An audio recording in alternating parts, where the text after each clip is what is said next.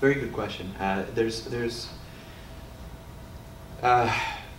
possessions and people. The one, I guess, somewhat positive thing about losing objects and people in the water is that they just disappear, right? So there is a lot of imagination as to what lies beneath, and they often talked about the ocean floor and what's there, right? And so they would talk of it as a morgue, as some children talked about it as toy stores.